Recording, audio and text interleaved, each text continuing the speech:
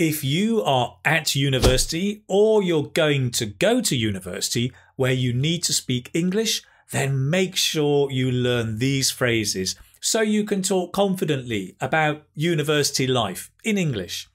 Otherwise, you may find you lose all your confidence very quickly. Let's start learning.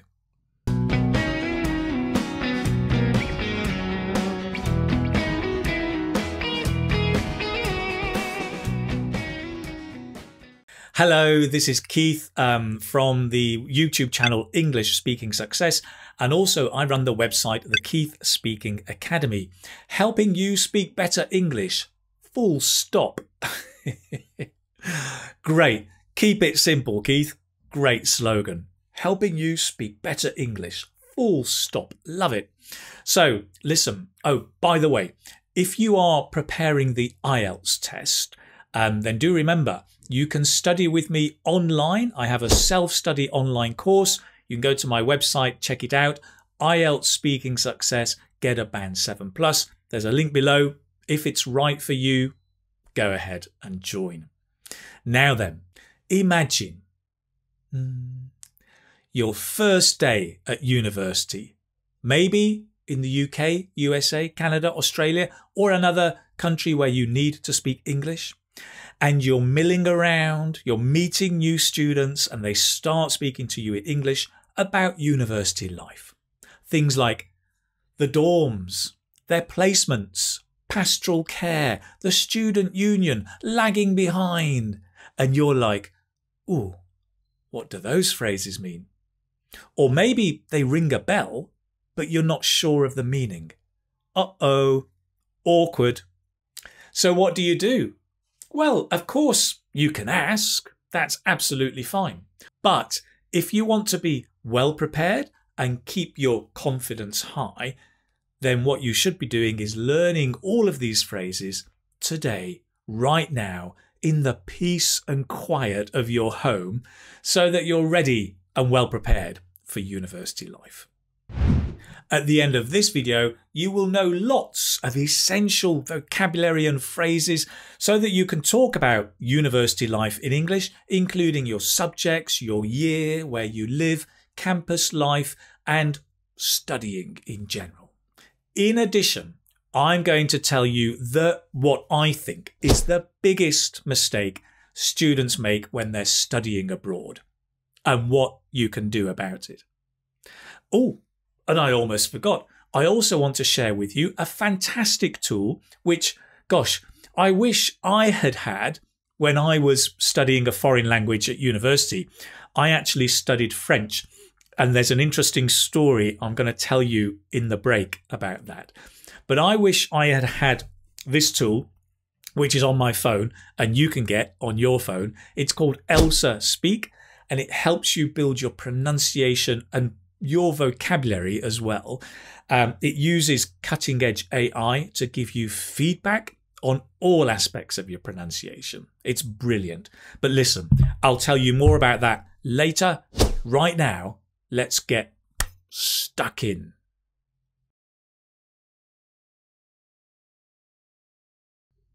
So first of all, we're going to talk about your subject, what you're studying at university. Now, let's begin with the basics, okay? The first thing is, have a look at this sentence, right? I'm studying blank university. What is the preposition, right? Is it in, on, at, under? I hope it's not under. If you say under, then you're in big trouble. No, what should it be?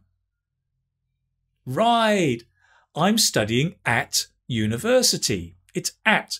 I'm studying at university. Notice the at we pronounce There's a glottal stop. I'm studying at university. Or I'm studying at college. I'm studying at vocational college. Great. So these are the different things we can say. Notice we don't say the, right? I'm studying at university. I'm studying at university. However, the only time you would say the is if you say which university it is. I'm studying at the University of Edinburgh, but I'm studying at Edinburgh University. Most universities have decided which form they officially use, so it will depend on your university. But by and large, we don't say the. Now, there are two kinds of students at university. There's the student who is there for the first time, studying their first degree, and they have not yet graduated or finished passing the final exam. And the other kind is the student who has already done one degree, they have graduated, and they are doing a second degree.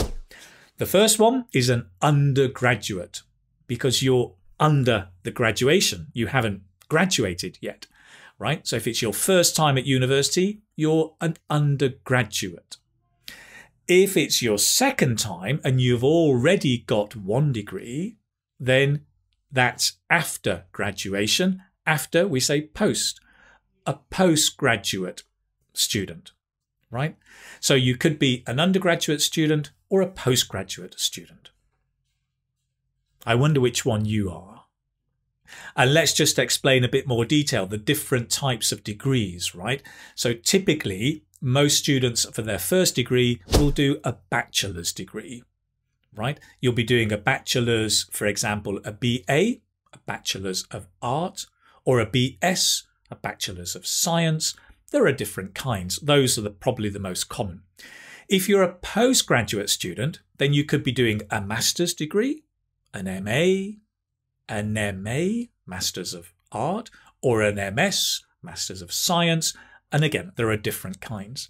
Or you might be doing a doctoral degree, such as a PhD. Okay, let's have a look closely again at the grammar behind these sentences. Have a look at this sentence, right? I'm blank a bachelor's blank chemistry. What are the missing words? Right, you would probably say, I'm studying a bachelor's in chemistry, right? In would be the preposition here. Now, as well as studying, you could say, I'm doing a bachelor's in chemistry. Or if you want to be a bit fancy, I'm pursuing a bachelor's in chemistry. We can also say, I'm studying for a bachelor's in chemistry. There are different ways, right? And of course, we can say the same for a master's or a PhD. I'm studying for a master's in education. Great. Now, have a look at this picture and give me a sentence about this woman.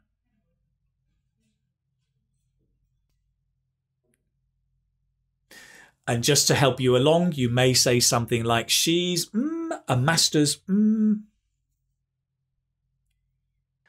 Right, there are many possibilities. For example, you might have said, she's pursuing a master's in literature. Or she's doing a PhD in history. Lots of possibilities. Just remember the in. Remember to keep practicing. Next. And just before I move on, I do want to mention the words major and minor. A major, a bit like in music, you have a major chord and a minor chord. A major is a subject that is the main subject that you study. A minor subject is a study that is less important. It gives you extra credits, but you don't have to do a minor subject. In England, we don't tend to talk about this, but I know in America, they do use it as a noun and as a verb. So it's a major. I major in history. I majored in French, actually. And I minored in business studies. So to minor in something as well. So I wonder, what about you? What do you major in? Nice. Let's move on to talk about the next area.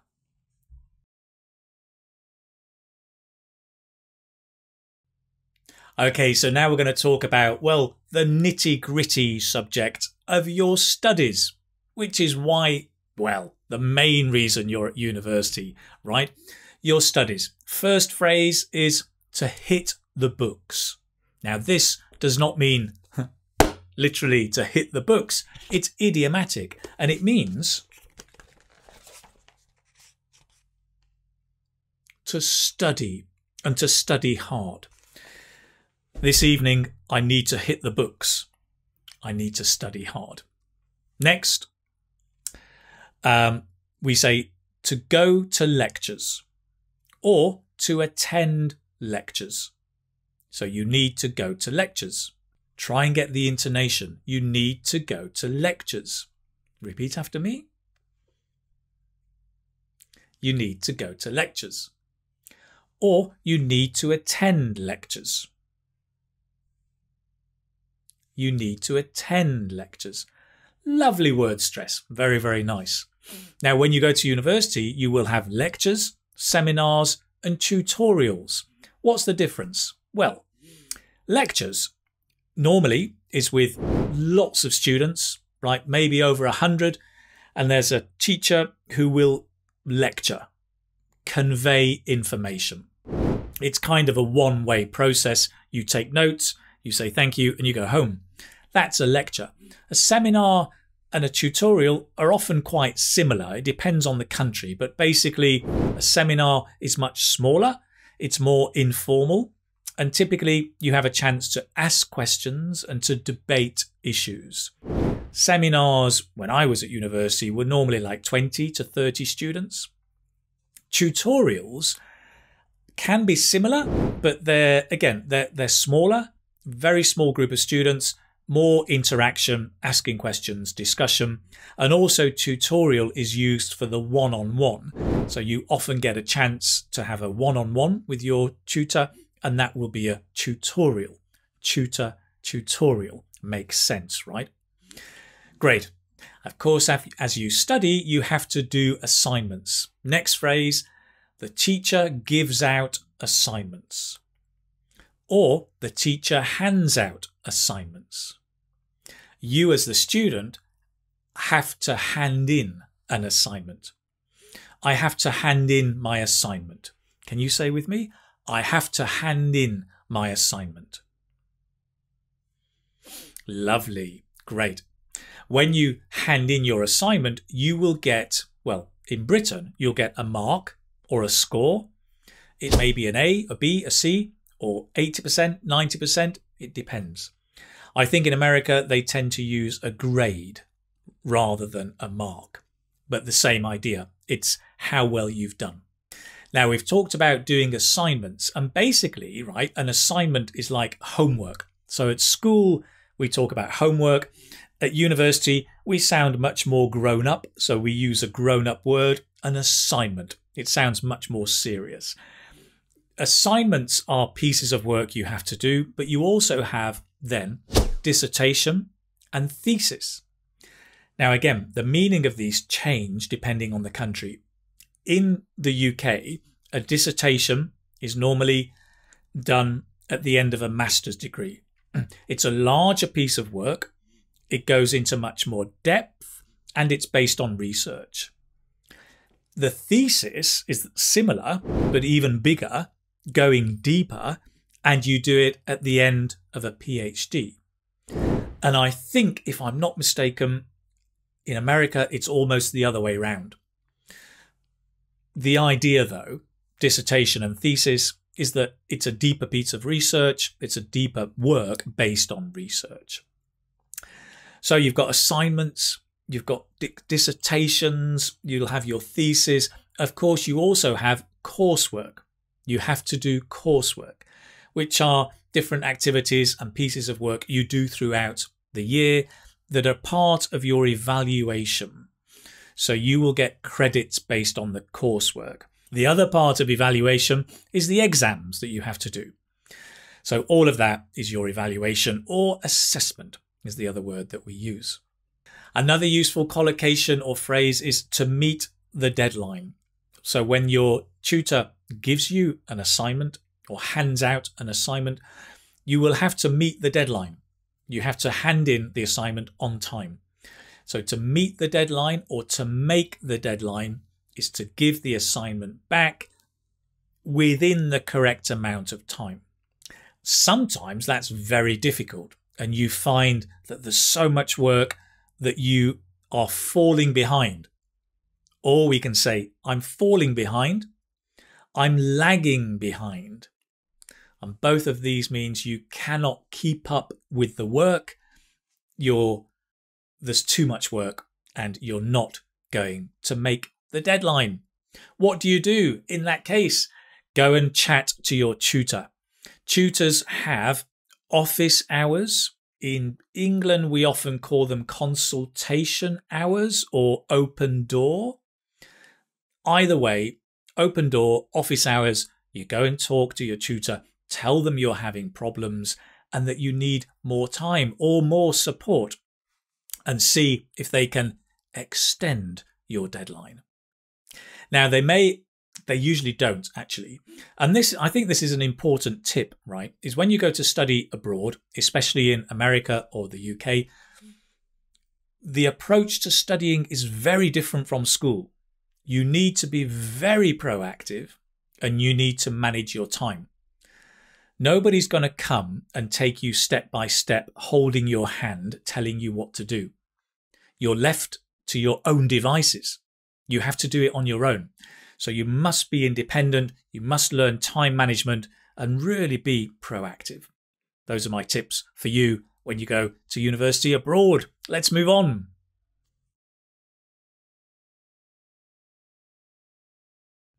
Right, time for a brew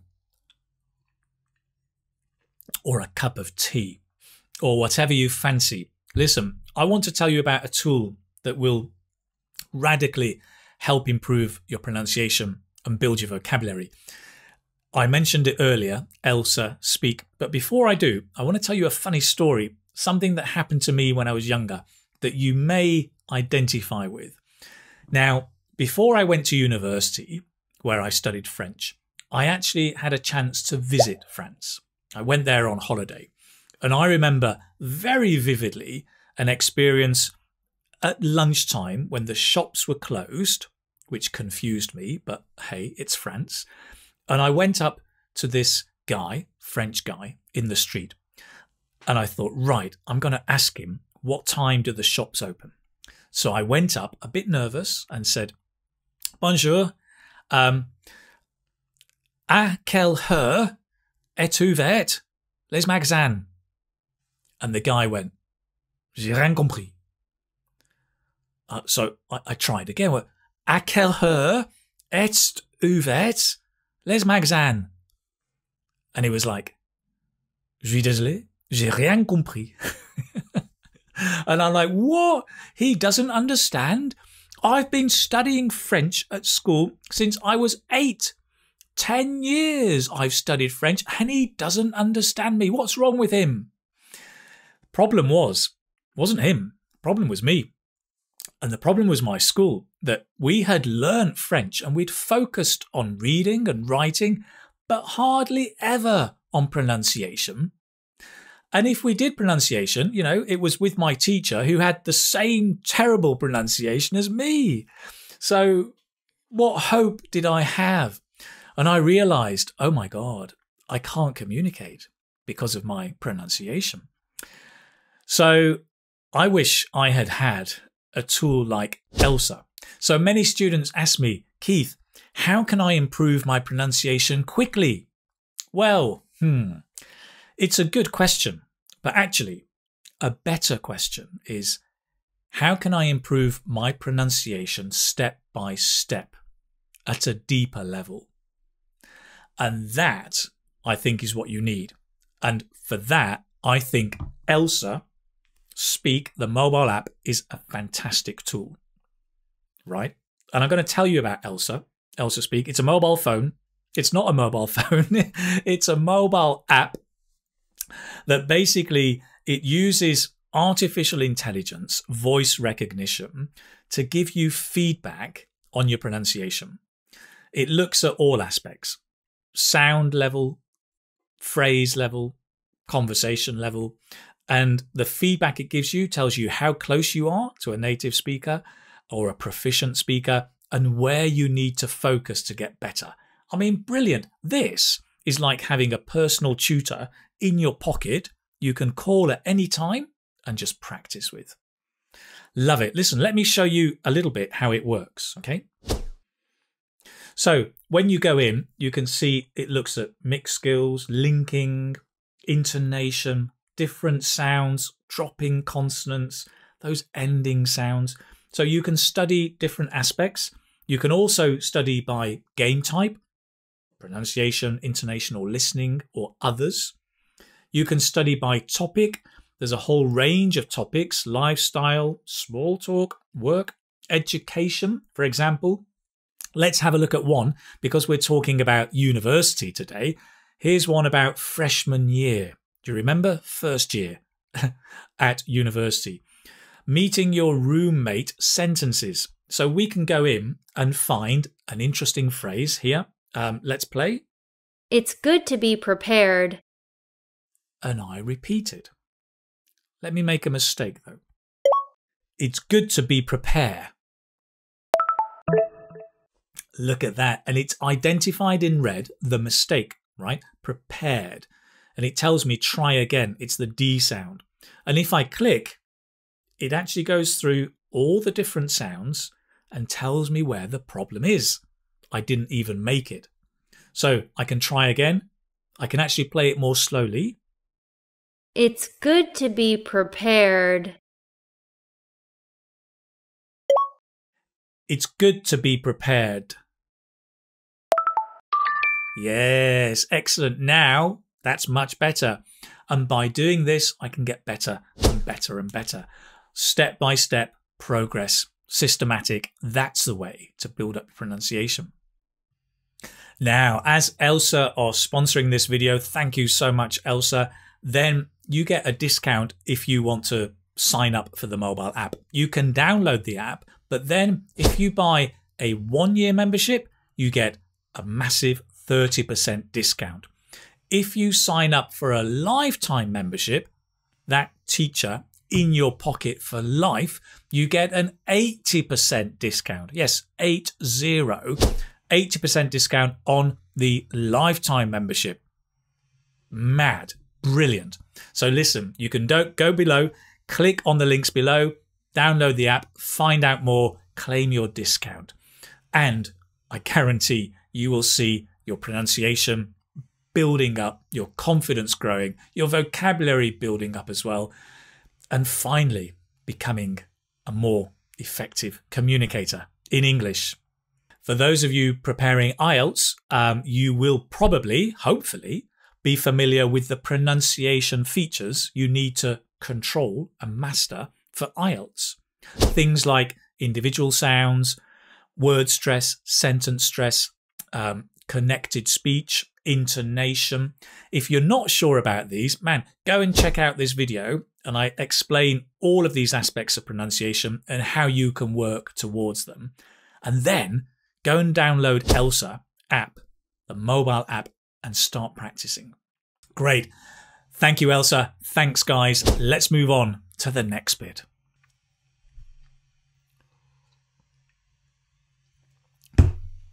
Thirsty work, all of this teaching. Let's move on.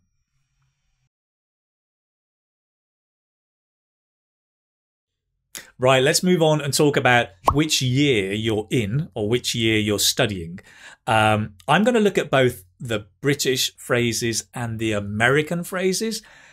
Some students ask me which one is better. It doesn't really matter. You may have, situations where you're speaking to an American, but you've learned British English and there's a confusion. Don't worry, that happens to native speakers. We just explain. I remember once, right, when I went to America and I bumped into quite a lot of students there. And I remember one guy came up to me and he said, no, I said to him, so what do you do? And he said, yeah, I'm a sophomore student. And I said, oh, right, that's an interesting subject. And he went, no, I'm a sophomore student at university. Right. And I'm thinking, and I said, well, what does sophomore mean? And he went, well, I'm a second year student. Oh, right. It happens. We don't have to be perfect. We just need to be confident, right? So let's have a look. If you're at your first year in university, in British English, we would say, I'm a first year student. Very logical. In America, they say you're a freshman. I don't know if you have a fresh woman. Probably not. A freshman, right? We do have the word a fresher in English, in British English. We also say I'm a fresher.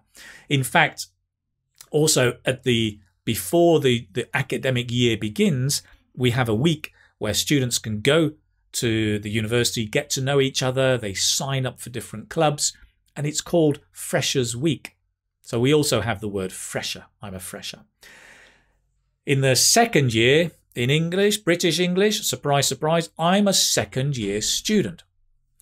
In America, remember, I'm a sophomore student with an American accent, of course. Third year, I'm a third year student. Surprise. In America, I'm a junior. And then in the fourth year in America, I'm a senior. The fourth year in England, we would probably say, yes, it's my final year, or I'm in graduation year. Something like that. We wouldn't really have, you wouldn't say a fourth year student. You'd probably emphasize it's your final year. Now, another interesting phrase is to take a gap year. Now, to take a gap year is to take a year off either before you start university or at the end of university after graduation. And it's a gap either between school and university or between university and work. So I took a gap year. I took a year off and I went to America to work as a waiter in a French cafe. Strange, but I studied French at university. So I took a gap year. I know these days it's really difficult with COVID to take a gap year, but nice expression to know. The other useful expression is people may talk about a placement or a placement year. Now, a placement is when you take a time from your university studies and you go and either study abroad, work in a company, or get experience working in your field. Okay. So you can have the expression, I'm on my placement year, or I'm doing a placement. If you're studying medicine, you may say, well, I'm doing a placement in London Hospital, for example, right? Great. Before we move on, the final difference between British and American English is in Britain, we talk about terms, which are normally 3 months of study. We have 3 terms in the academic year. And I think in America, they talk more about semesters, which is a similar period of time. And I'm not sure if they have 2 or 3 semesters each academic year. You can go and ask an American friend and find out. Okay, let's move on.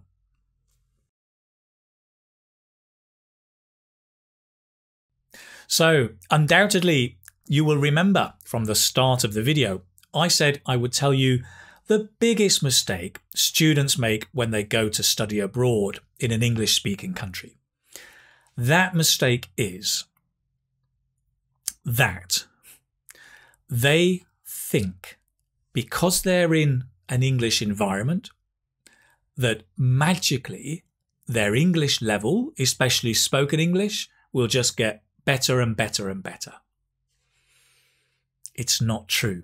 It doesn't happen. The reality is for most students studying abroad, their English level over time is just flat.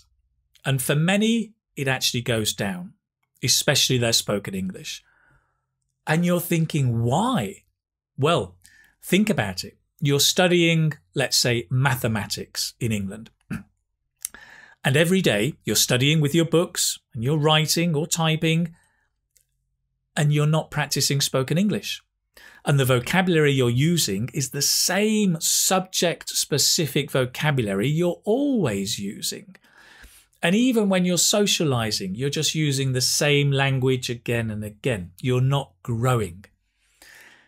The only way to grow is to study and practice. That is the magic, is when you study English and practice English together. If you only practice, you go around in circles. If you only study, you don't practice, you don't build up the fluency.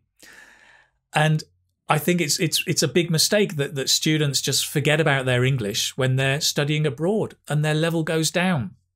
So what you can do is take some time, even a little bit of time, and I know you're super busy, but study and practice English when you're studying abroad. And the other thing you can do, you won't like this, but is avoid your compatriots. Your compatriots are the people from your country.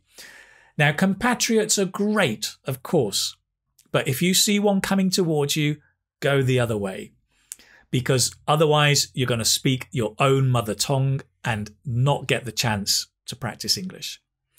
So avoid them unless you speak to each other in English, and go and practice with English-speaking people.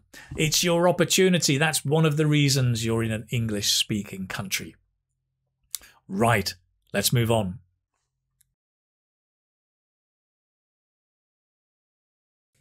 Right, let's move on and talk about where you live. So when you go to university, whether you're an international student or a local student, you have a choice of places to live. One of the most popular is a dormitory. We often abbreviate that to a dorm. A dormitory is basically a big building full of lots of rooms where lots of students can live together. So you may say, I'm living in a dorm. The plural is dorms. So you could say, well, the dorms are great. The dorms are so convenient. The dorms are really spacious, or not. Now, actually, in the UK, we tend to say halls of residence. I think it's more common. So you may say, I'm staying in halls of residence, or I'm staying in the halls of residence. I think these are very popular choices, and the benefits, especially for students, are, well, you get to meet lots of other students. So socializing is really easy. Also, they tend to be very close to the university, so it's convenient for studying and maybe different activities you're doing. And finally, everything is included in the price. So normally you don't have to worry about cleaning or cooking. It's all taken care of. Of course, you pay for it, right? It's often called catered accommodation. So halls of residence are usually catered accommodation. You go there and it's a bit like living in a hotel. Now, not everybody likes that, although a lot of first-year students like it because it just makes life easier. But very often people in their second year, at least in Britain, would go for renting a flat or going into private accommodation. Of course, the benefits are you can choose who you want to live with. Typically, 4 or 5 people would live together, renting a house. Also, you're more independent, living life like you probably will in the future. So learning how to cook, clean, and all of those really interesting but important skills you need. The final option, of course, but probably not if you're an international student, is living at home. It's interesting, in Britain, a lot of students choose not to live at home. They would rather go away from home and be in a city. So they're far away from their family, becoming more independent. This is more challenging nowadays, of course, with the pandemic. But by and large, I think British people like to live away from home when they go to university. Right, let's move on.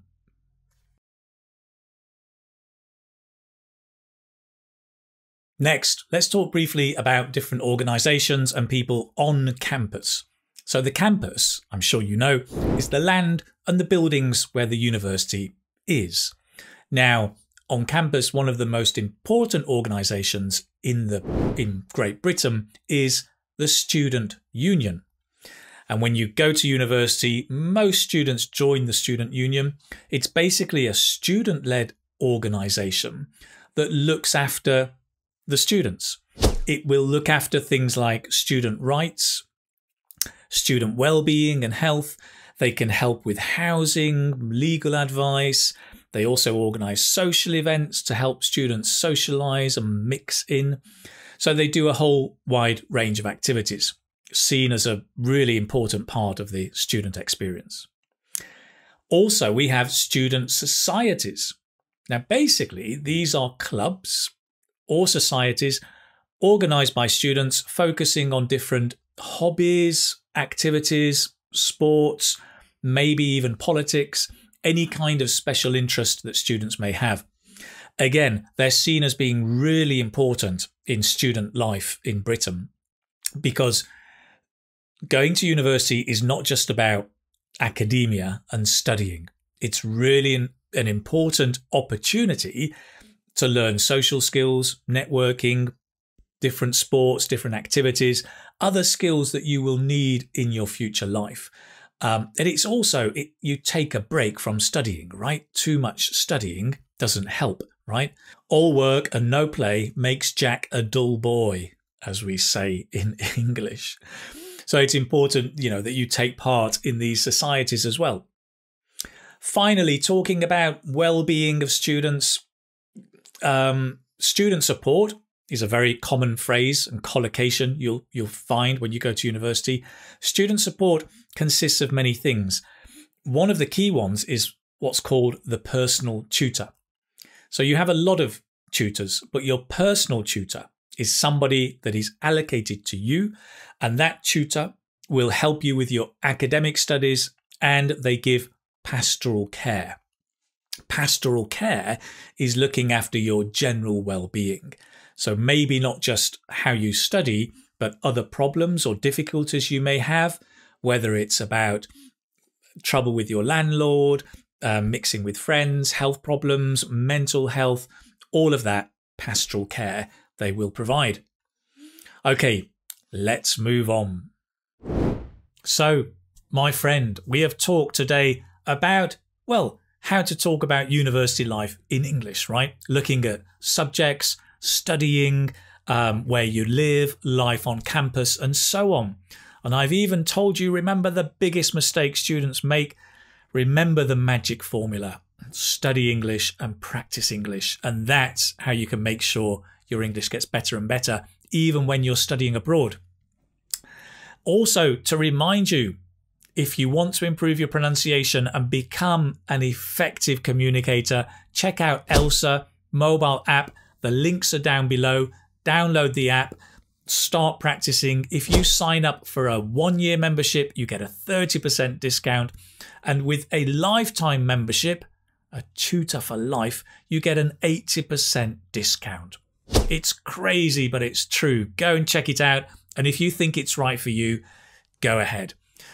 That's it from me today. I am very interested to find out about your studies. If you're going to study abroad or you're already studying abroad, tell me about it. Tell me about what you're doing in the comments below. Leave me a comment and I look forward to reading your messages. In the meantime, I will see you shortly in the next video just around the corner. Take care, my friend. All the best. Bye-bye.